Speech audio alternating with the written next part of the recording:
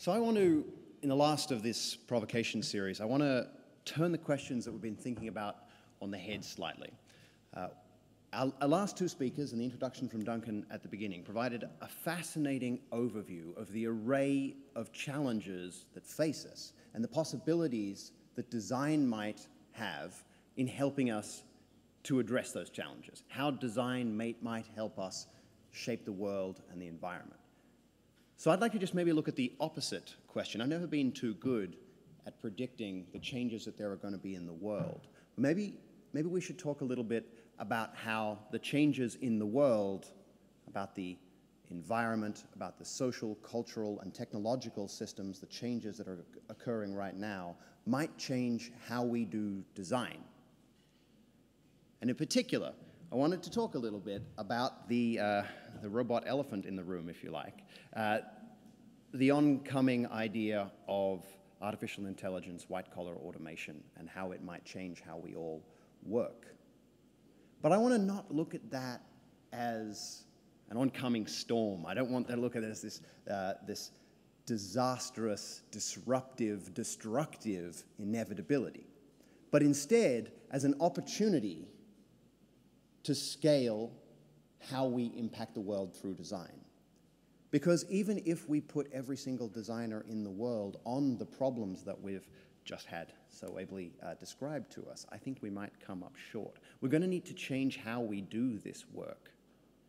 So if you'll forgive the provocative title, I'm not talking about design by machines. I'm talking about how we can use machines, how we can use artificial intelligence to change, to improve, to augment how we do design. And I wanted to talk about this by first going through a couple of the things that exist in the world today that use artificial intelligence very overtly and very covertly, what they're capable of, use those as a couple of touch points for how artificial intelligence works today, then talk a little bit about how that might change in the next 10 years and maybe in the next 100 years. Pretty difficult in artificial intelligence. I wouldn't want to stake my career on what's happening next Tuesday, but we'll see what we can come to. So AI has really overtaken everything in our lives already, but this is really just the start. We have algorithmic systems which are powered by AI that change the media that we consume, that help us find places, help us move, but it's also starting to change medical systems. IBM's Watson has an interesting project in the last couple of years looking at detecting, identifying melanoma from pictures, very, very early detection. And there are some research systems at the moment that can caption natural images relatively accurately, actually. A man in a black shirt is playing a guitar. The one in the top right is a slight error. There's no wakeboard there, but you can understand why it would make a mistake like that. That's a mistake a lot of humans would make. So this is generating that text from scratch, just given the image. So there's a lot of power here in these sorts of systems. So I want to take you through a couple of these, and then we'll think about what would be necessary for these to help designers. So people probably remember the news last year about how Google's, or DeepMind, a subsidiary of Google, developed this system that beat the world champion at Go, Lee Sedol. And it's tempting to think about that as just the crushing weight of CPU cycles, the overwhelming speed and power of a computer. But I want to draw your attention to a quote that was in one of the articles that came out at that time by a commentator on that match that was himself a world champion tier Go player. He said, Lee Sedol, after leaving the match room, he left the room after a particular move was played in the second game of the series. He had to leave the room, and he spent nearly 15 minutes putting together a response. The commentator said, this isn't a human move. I've never seen a human play this move. It's beautiful. The commentator, the world champion, was surprised. This thing was not merely copying the best humans and acting so quickly, but it had somehow managed to come up with something that was truly new. So there are moments, just moments, where our machines can begin to surprise us. We have to think about how we can use that in our practice. So this is another example that I think many people might have seen just to see the visual power of these kinds of systems. This is a natural image, the River Neckar in Tübingen, where this research was done. And then this is it rendered in the style of a bunch of very famous paintings. So the system here takes a painting which embodies an artistic style and another image and renders the latter in the style of the former. A lot of talk has been made about whether this is creative. I would argue, of course, no. It's merely, maybe the person who put the thing together was creative, but the system doesn't know anything about Van Gogh. It just knows the style of brushes that were used in that particular painting. Still, visually fascinating. Has anyone visited any of these volcanoes? Does anyone recognize any of them? I hope not, because they're completely made up from scratch, pixel by pixel. These are not real pictures. These are the output of a deep neural network. So these give you an idea of the ability of a system to synthesize from scratch, not to modify, as in the case of that artistic style transfer. None of these exist. Of course, the system has seen a million pictures of volcanoes, real volcanoes, and volcanoes have a relatively simple visual structure. You draw a triangle, put some fire on top. But these look quite real. These systems do relatively well with more visually complex objects. This is from a couple of years ago. I am not an architect, but I'm told some of these monasteries don't even exist in 3 dimensions. So these are perhaps not quite as far there as the volcanoes, monasteries being more visually complex. I do, however, have enough understanding of the structure of things to note that one of those birds doesn't have a neck, and one of the ants has 2 butts. So we have perhaps a little bit of way to go.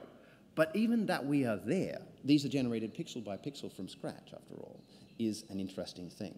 Did anyone see what these 2 were up to in the papers? I think you're probably onto my tricks by now. Neither of these people exist. They were generated from scratch, pixel by pixel, by a neural network that had seen a ton of celebrity photographs. And we can talk a little bit about biases in socio-technical systems and what it means to have deep learning researchers making their own perfect women from a database of 1 million celebrities. But that's a different talk, and perhaps a darker one.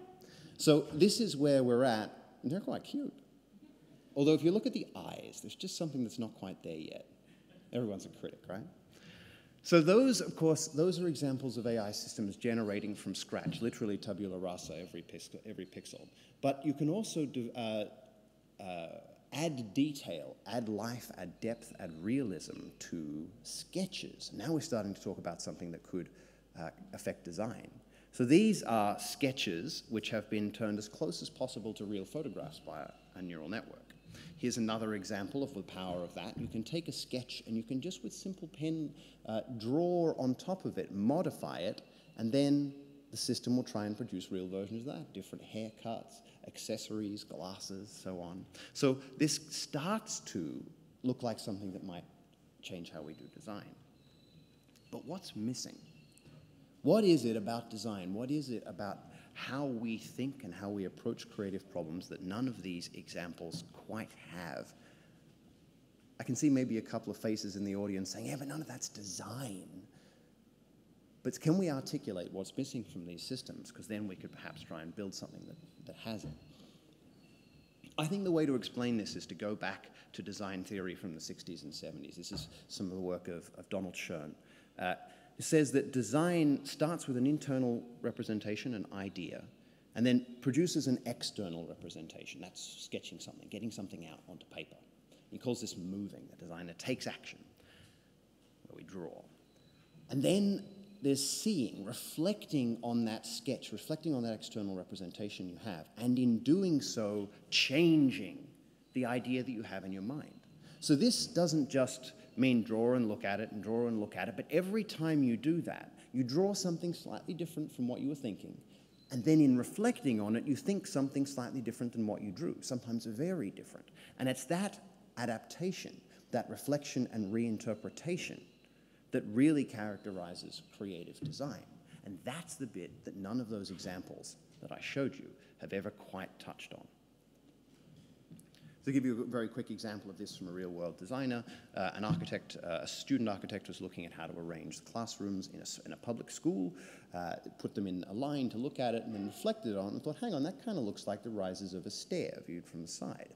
reimagined the design to accentuate that, drew the 6 classrooms arranged in these sort of 3 L-shaped patterns. Then reflected on that again and said, you know, that creates some interesting sheltered, half-enclosed spaces. I'm going to now, as the concept for my design, focus on these 3 semi-enclosed spaces as an interesting part of the playground space. No AI could ever follow, at least today. No AI could today follow that line of reasoning. Because the problem that they're ending up working on at the end isn't even the problem that they were working on at the beginning. It's not just that the solution changed, it's that the problem changed. And that, I think, is the core of how to make this stuff really work as creative design by machine. All right, so if creative design's so unique, Kaz, if you're saying we're all so great, how can AI really help? Well, the first one, and the one that I'm going to show you some examples from today, is in providing inspiration. The system won't have to do design. The human does design, but the AI can maybe stretch our thinking a little bit. And the second one that I just want to end on is actually how to solve those problems, how machines could learn to reframe, learn that flexible, dynamic, adaptive way of thinking about problems. So here's an example. These 2 sketches, the cat and the mouse at the top, are, maybe that's a pig, the cat and the pig, are human sketches.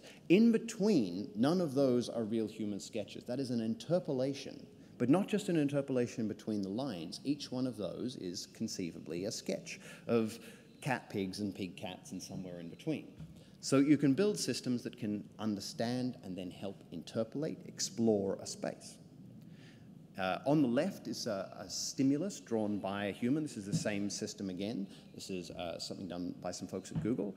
And on the right is it auto-completing the sketches for you, giving you inspirations, giving you suggestions for fire trucks and for mosquitoes and for owls. The red section is the same in each of them, and the computer has filled in the blanks.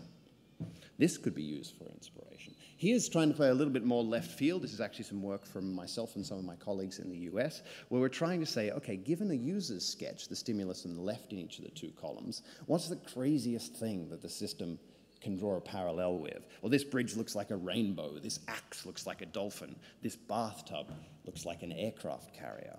These are very left field stimuli, but maybe they could help spark an idea, spark an analogy. Those, of course, those are all systems that, I'll just go back for a second, these are all systems that in one way or another provide us with stimulus at some point in the design process, largely in the conceptual design process, that might be able to change the ideas that we're having. But how could a system actually do that by itself? Because, as I mentioned before, real, true human-machine co-creativity, machines as collaborators rather than as tools, will require this idea of dynamically reframing problems, this coevolution, in the terms of design theorists like Nigel Cross and Mary Lou Meyer, this coevolution of problem and of solution. So when you think about it, machine learning constructs one way of thinking about a problem from a lot of data, from millions and millions of images. All deep neural networks produce a representation, I won't get into too much, but it's a big-ass table of numbers, that comes from the most optimal way within its parameters it can represent and synthesize and aggregate all of that data that it's seen. It gives you just one way of thinking about a problem. But designers, every time they look at a problem, they think about it in a different way. Every time they go back to a sketch just after getting a cup of coffee, they think about it in a different way. And critically, they do so from really quite little data. Designers may have a lot of experience, a lot of expertise that they're bringing to the table, but in terms of this problem, they've probably only seen a couple sketches. And that's a completely different way of thinking about this. So how could we do that? Well, there are many different ideas. Some of the work that we're looking at involves trying to understand the designer better, try to model their psychological and cognitive processes like curiosity. Other approaches are about trying to build a machine that can embody that experience that I talked about, that expertise. Trying to have a system that has seen so many problems in the past that it can look at a new one and frame it and look at it in many, many different ways. But whatever the solution to these, whatever we're going to be able to do in 100 years, maybe even in 10 years, it will require this kind of breaking down of barriers that Duncan was talking about. If we want to really change the way we do this sort of thing, we're going to require designers, but we're also going to require artificial intelligence, science and engineering, and we're going to require psychology and cognitive science to really put those three things together and get us machines that can help us scale up how we design to solve the problems in the next 100 years.